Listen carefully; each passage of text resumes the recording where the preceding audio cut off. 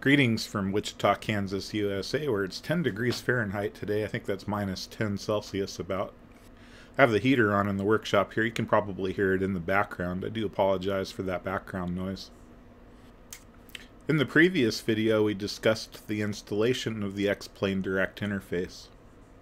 In this video, we'll take a quick look at a sample sketch to make sure the installation is up and running, and to give you a basic overview of how Xplane Direct Sketch works for the Arduino. It's traditional in the programming world that your first program be one that displays the text, "Hello World." In the Xplane Direct world, my equivalent of that is to have a sketch that displays the status of the beacon light on the built-in LED that most Arduino devices have. This sketch is called XPL Direct Demo. It's available on my Patreon page in the same place that you download the Xplane Direct plugin and Arduino library. I have the sketch loaded here in the Arduino IDE. I have an equivalent Arduino Mega 2560 plugged in. I've selected the board Mega 2560. You can see it on COM12 here of my computer.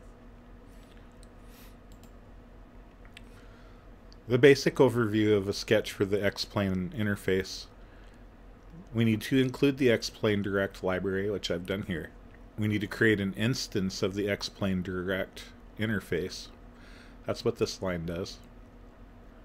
When we create it, we also have to send it a pointer to the serial device you're using to connect to the computer. In most cases, this is just the normal serial port that we use for everything else. The intention of this sketch is to monitor the status of the beacon light on the Xplane plane that you're flying. You'll need to define a variable to hold the status of the light. In this case, I'm following the beacon light. Xplane itself talks in long integers. Anything that's an integer is transmitted as long integers. We'll follow that standard as that's what's transmitted to us from Xplane. In the setup portion of your sketch, the first thing I do is turn the LED built-in, which is usually on digital port 13, and I set it for output so we can turn the light on and off. We have to start the serial port and tell it what the baud rate is. I've defined XPL Direct _ baud rate to match the baud rate of my plugin. This equates to 115,200 baud. Don't try to use anything else the plugin is expecting that baud rate. Next, we'll run begin on the interface. We send it a string that identifies this particular device. You can come up with whatever name you want. This uniquely identifies your device on the plugin and also in the debug information that's created.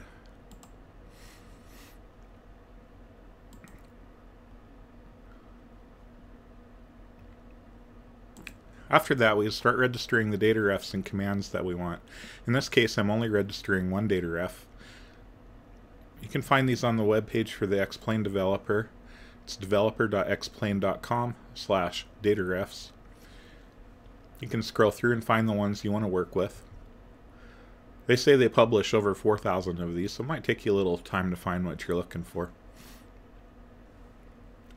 In this case, I found that the Sim Cockpit 2 switches tab has what I'm looking for the beacon light. Here's the beacon on.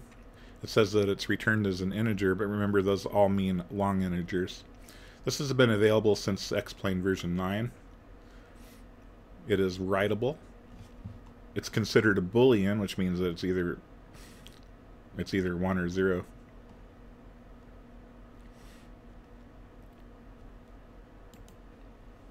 You can see I have the whole name for the beacon right here. The next parameter here is if we want to be able to read from it, write to it, or both. This will be explained in the next video. The next parameter is the minimum time in milliseconds between updates.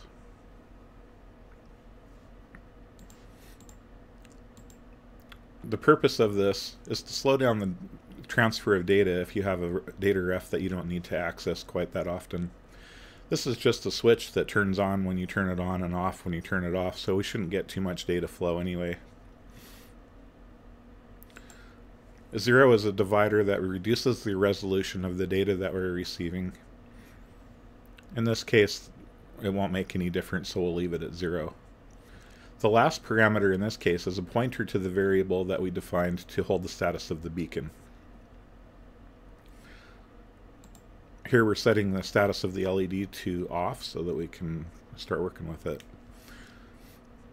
In the loop section of your sketch, you always need to run Xloop. Xloop both watches the serial port for incoming data and also transmits data to the plugin if it changes on our side. After that, you can write your code. In this case, if the beacon is true, which means it's not 0, we're going to write to the LED and make it on so that it's on. If it's not true, then we just turn it back off. And that's all there is to this sketch, really. Let's compile it and upload it to the board.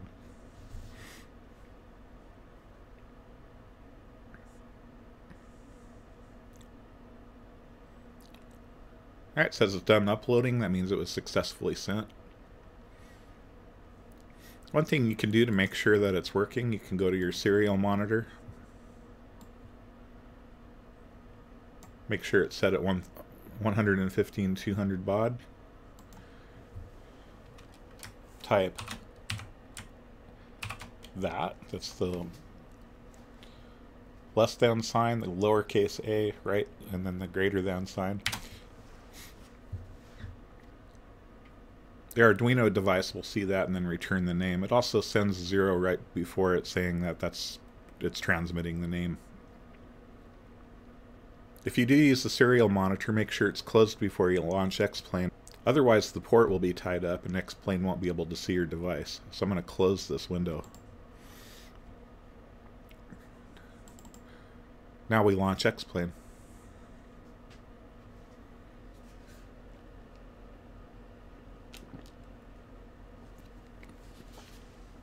Once Xplane is loaded, it should have searched the serial ports to look for Xplane Direct Arduino devices.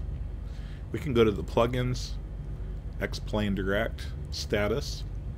You can see the build number of the plugin, how many devices it found, in this case just the one, with 1 registered data refs, no registered commands. It keeps track of how many packets have been sent and received, and some other information's there for you. You can see it, device 0 that it found is the Xplane demo.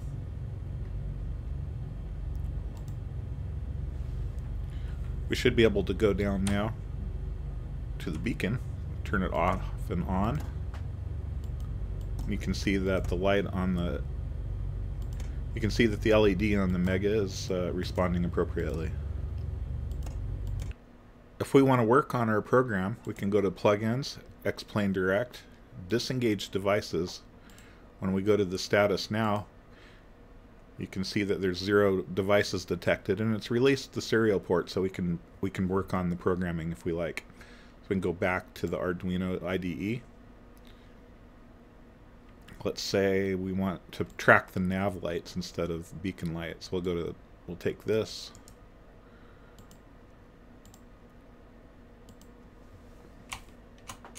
Put it here.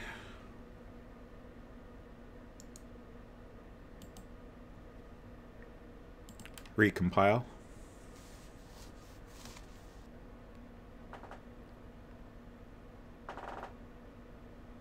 Okay, you can see it's done uploading. We should be good to go.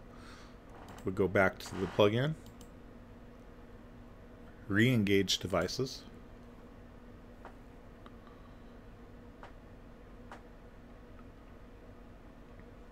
You can see now it's found that device. Nothing really has changed, except now the beacon light has no effect, but the nav light is now being tracked.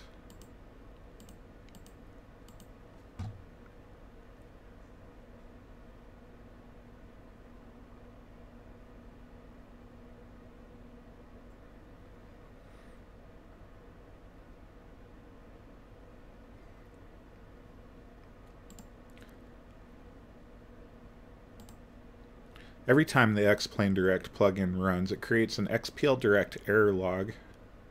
It exists in the root directory of your Xplane installation, wherever that is. We can open this and take a look at it.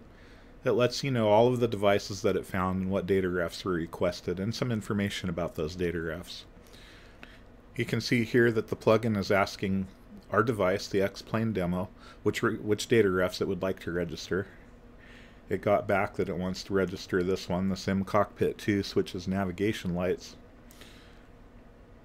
It says, okay, it found that. It also tells us that it's of a type int, in case we didn't know that. And then it looks for more, and then the device said, nope, that's all there is. And then it put some other information, that's it. You can reference this file for having trouble registering particular data refs or commands.